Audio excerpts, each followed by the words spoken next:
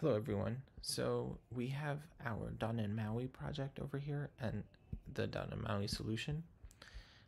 What we're going to try to do today is try to make sure that if someone tries to commit some faulty code, like with formatting issues, that something like this, where it definitely doesn't make any sense, that we're able to fix it before it even gets into the pull request. So you don't have to tell the developer to fix it. Or even yourself, you just don't care about the line spacing. You want your computer to do the work for you. So I'm just going to go in and open our project in VS Code just so that you can see the project structure and I can use the terminal.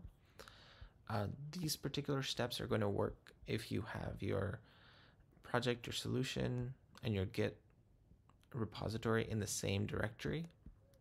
So as you can see, this is what I have. I've opened it, and first of all, just make sure that you have all the stuff installed. So make sure you have the .NET CLI installed, make sure you have Node installed, and make sure that you have .NET Format installed. So once you have these installed, you can get started. The first step, you need a package.json file because we're using Husky in order to perform this action. So you can just say npm init -- yes. So I'm just going to hit enter. Notice how it added this package.json file. And then I'm going to install Husky. So it's just npx husky -init and then install. So once you did that, notice how it installed and added node modules and it added this pre-commit file. Once you're done with that, you just have to install lint-staged so that you're able to perform some action on the staged files. So you go into your node modules, go to your package.json. All you need to do now is after this, you can put it anywhere here, but I'm just going to place it after the script. So I'm just going to say lint-staged, and then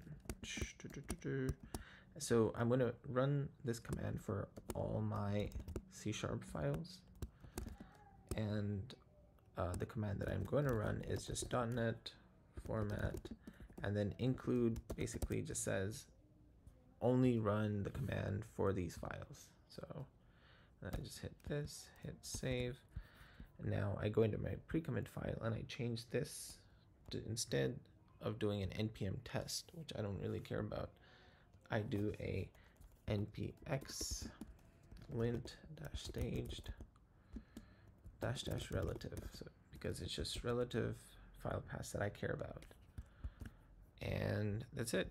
So it's not too difficult. So and then also the one thing that you need is the environment file. So .environment. So sorry, the editor config.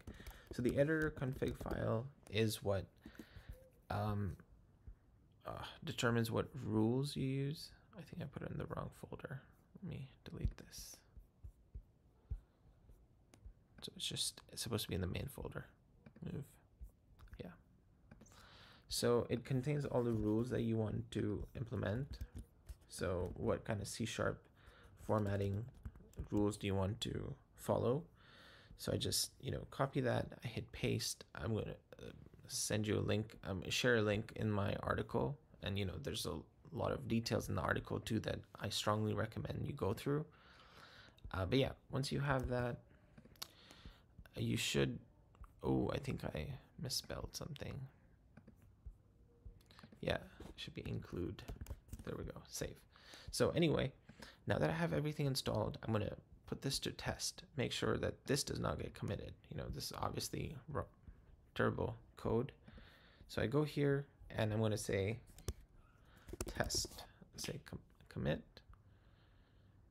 and let's see. So it's performing the action, it's performing that .NET format, and notice how it says, oh, there's an error because you try to commit something that there's no other change other than this formatting error. So I'm gonna say maybe, let's say builders. So change this. So basically performed as needed. So let's see. Now I'm going to try to commit this. So now it should perform a commit, but the commit should be in a good format. So let's see. Yeah, so it performed the commit. Now let's test to see what it committed. Perfect. So notice how it did not commit the crappy code and it fixed it. Notice how it like fixed that file as well. But yeah, and then you can just push the file. But that's about it. Thank you for watching.